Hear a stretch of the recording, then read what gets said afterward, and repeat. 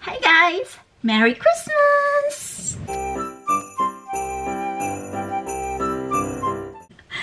Hi guys, welcome back to my channel and welcome back to me. As you can see, I'm wearing my Christmas sweater right now because, you know, to feel the Christmas vibes, to give you all the Christmas vibes. And I really hope you guys are all doing well despite this very challenging time. I think last week then I was wrapping gifts and I made this gift wrapping. I wrapped this gift into a purse. It looks like a purse. I posted this on my Instagram stories. So also guys, please follow me on my Instagram, and you know, my close friends saw my stories and then they started messaging me and asking me to make a video on how to make that. So today I'm gonna try to show you how to do it, how it's done. And this is my first DIY in this channel, so help me God. Sure. Okay, so first of all we will need a gift wrapper and some ribbons if you have any ribbons, and two kinds of tape. This one is just regular tape. This is the most common tape here in Norway. It's transparent. And then this one is a double-sided tape. And scissors, of course. Okay, so tabi mo na kayo dyan, mga moms. And, okay, so let's start. Oh, by the way, nandito pala tayo sa aking office, a mini office. And I can show you a little bit. Sorry for the part lighting, guys, because I'm just using my desk lamp. So, yeah. Ito na siya. Yan lang naman siya, mga moms. Yan. Here I have prepared the tapes that we're going to use, and I have a garbage bin there. So yeah, I guess I can make a video next time too, kasi may mga nag-request din ng office tour. Sure. So let's start. So first, don't forget the gift. It's the most... Asan ba yung gift? Hindi na makatayo eh. Okay, so here. Oh. Okay, so here's a fact. So I think the reason why this one ended up looking like this is because the box, this is actually like baby stuff. So the box is like shaped like a house, kind of. Basta pa ganun siya, ganun, tapos ganun, tapos ganun. Basta yun. And then I didn't know what to do with the, what do you call this? Hindi ko alam paano siya ibabalot kasi nga pa-triangle yung sa bubong niya, ganun. Tapos, so I figured out a way na parang ganito na lang siya. Basta, explain ko sa inyo. kasi guys, it depends on the box itself na rin, or the gift that you're going to wrap. So, you know, just my one and only advice is to just really try to get creative, you know? Like, I know we have this creativity inside us. Yeah, we have this sense of creativity, so just, you know, let it go, let it flow, ganun. Anyway, ang dami ko ng chika. Let's get to it. So first, kailangan ko na i-over.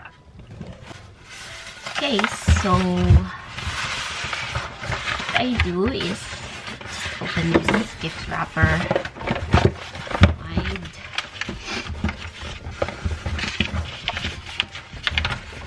And then we measure, like, estimate nyo guys kung basta yung, ano bang tawag dito eh? Basta yung makover yung lahat. Tapos ganun. And since we're going to do it like this, paano ba? Ganito. So, let's say this is going to be the roof, like the triangle area here. Then we will want to leave extra space here, so we can bend it like this eventually later on. And then, oh no. So ganito. Ito gagawin natin mga mash. Wait lang ang space ko dito. Sorry na talaga mga mash. Ang gulo ko pa usap. So ganito.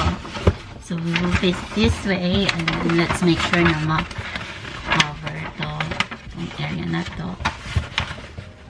Okay, I think that's good. And then we'll get it here.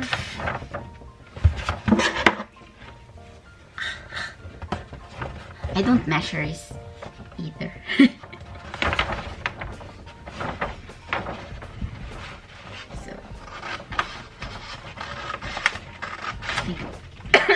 I think I'm gonna need a bigger scissor for this. It's longer.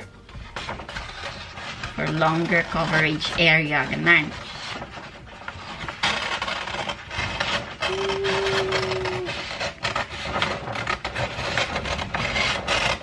Sana lang talaga maging ganun ulit yung resulta niya. Just really hope it's going to end up like that one. Again. Feeling ko kasi chamba lang siya.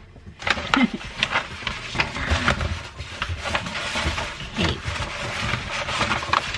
So now,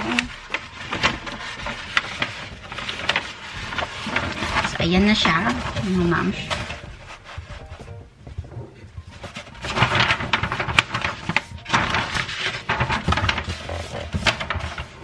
Oh no, na ano siya.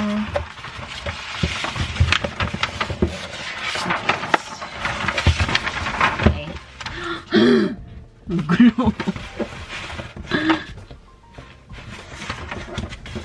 Okay. So, ito na siya, ha.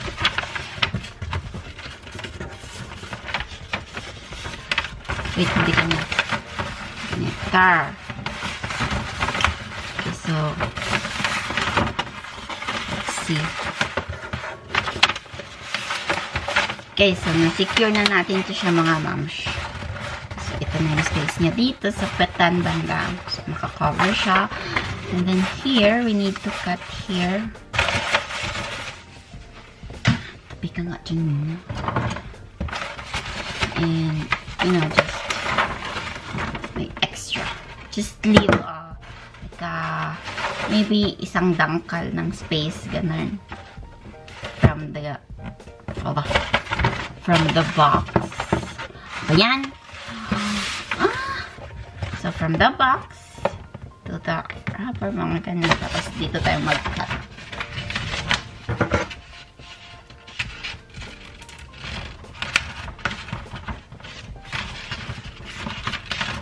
So, the important thing is you leave like a big space.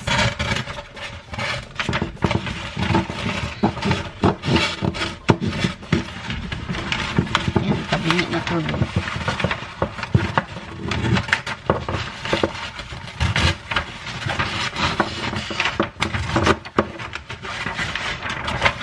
Ayun na guys, kung hindi masyado first time ko lang talaga gumawa ng DIY na vlog. Okay, so we still have this extra, and don't throw it out yet because we're going to use that later on. Okay, so I don't really throw any like extra wrappers like that because you know, save Mother Earth. First,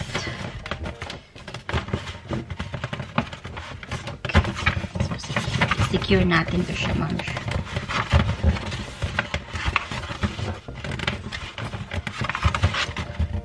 Using our tape.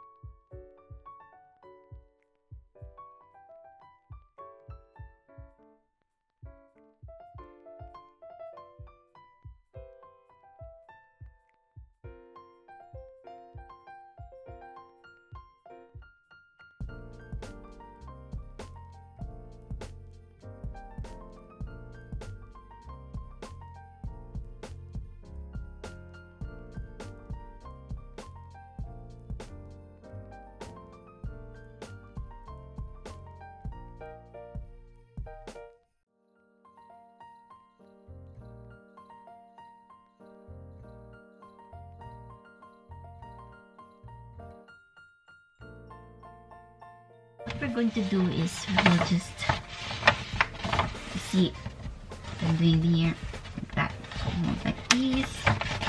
And just same on the other side. Ganun lang, press nyo lang tong index finger nyo in the middle. I hope I'm doing this right. Ayan. Ay!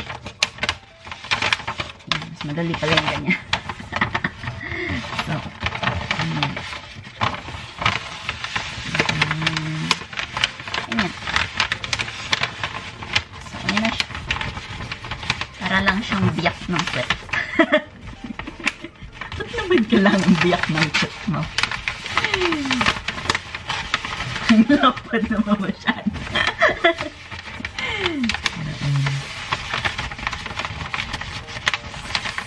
So,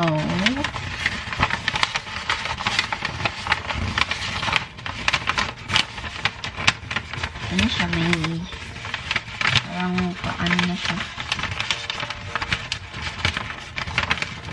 And then,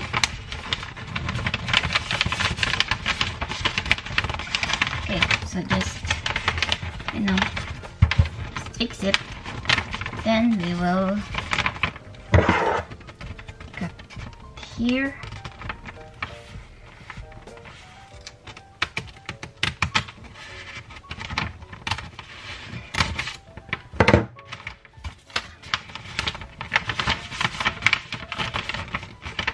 Kasi parang excess siya. Masyado siyang mahaba mo. So, just cut na rin natin dito. Kasi masyado pa siyang mahaba. But don't worry, we're going to use this excess anyway later. Don't throw it just yet. Malay nyo, may pumasok sa idea ka. Tapos, i-fold nyo lang ito siya mga mash. Just fold it like this.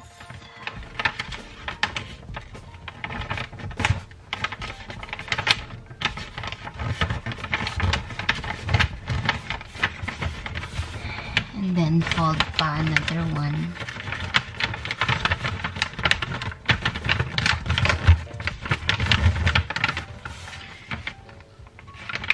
And you can try to see if some tape. Then, tape nyo lang siya dito.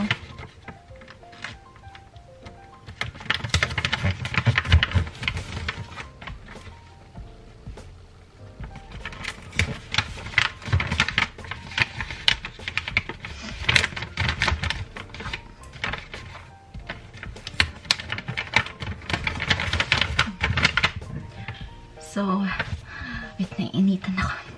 So, ito na siya, mouse. Na-tape na siya.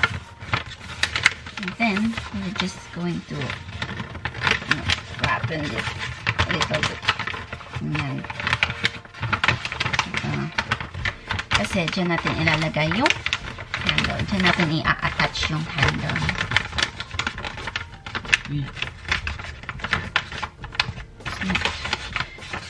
Hindi masyadong pretty yung biyak niya dito. Anyway, so ayan na siya. Ganyan lang siya. And then, let's see if we can still, oh no. No, I can't use this. So let's use this one, our excess from earlier. And we will just cut maybe just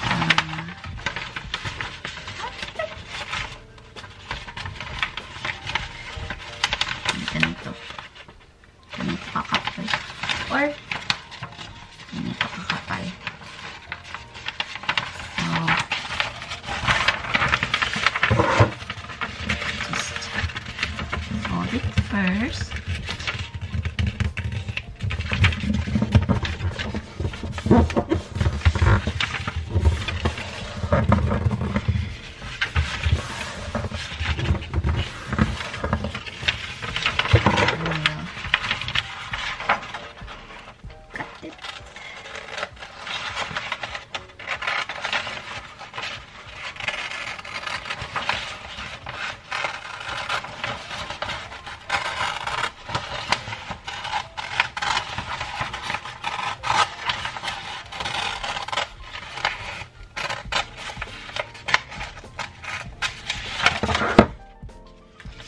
Okay, so we have this now. We have this now, guys.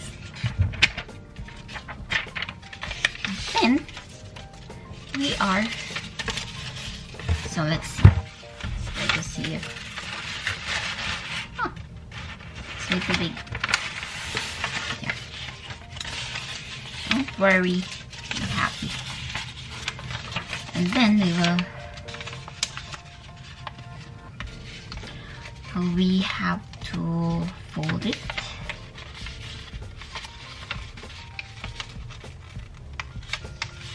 Fold it in the center. Fold it again in half.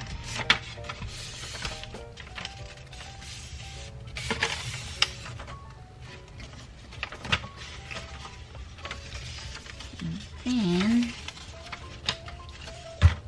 this is the time where we'll have to tape it again. Okay, like this. Tape them together.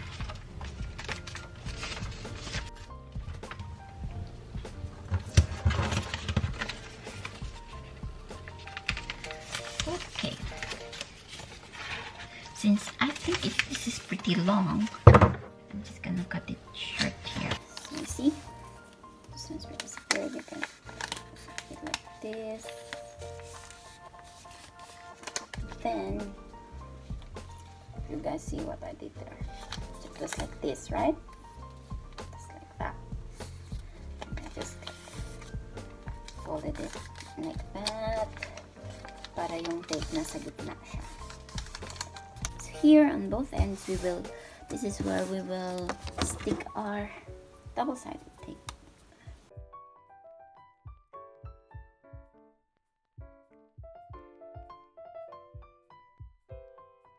Okay, so now we have our double-sided tapes on each ends, and then we are going to remove the paper, this one, to expose the sticky side of the other side of the tape.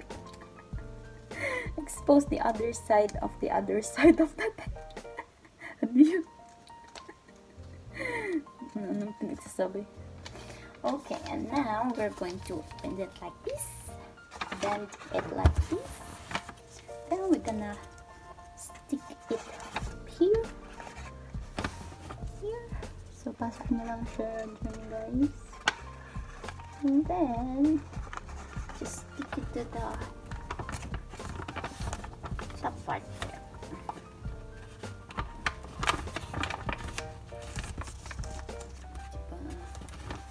Well, you can make it shorter if you want, guys.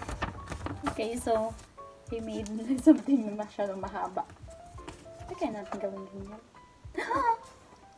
Diba? You can even do it like that. So you see? You can even like maybe put a double-sided tape here.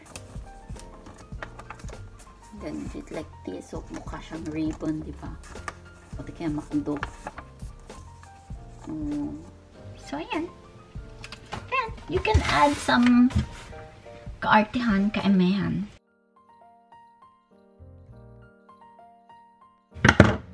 There you go. So may ribbon na siya dito sa side. Then we're gonna put some name tags. Sulat muna natin. Kanino ba to? Ay. Okay, so we'll put this here.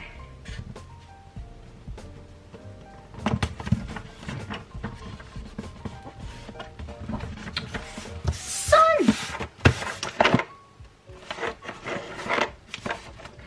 So, ito na siya, guys. Ganito lang siya. Tadam! So, ito na ang ating purse style gift wrap. Eme-eme. Hindi ko naman tawag dito. So, ayun na. Ayun lang, guys. Yun lang gusto kong i-share. Oh, by the way, I made this other style rin pala. And this one is, it's more of a backpack style. So here at the back, they made like, you know, ano bang tawag dito? Basta yung hawak ka ng bag, yung lalagyan mo yung... So this is where you put your elbow, your arms. It's too small, so ayan. Then here's like, you know, like top of the, you know, those, you know what I mean now. Do we really have to explain pa ba? And then the label, of course. And then, since I'm also giving away Christmas cards, then it's a pretty cool way to stuff the, just put like a double-sided tape here. You can put it here and then just stick it like that. And you're good to go. Diba? See?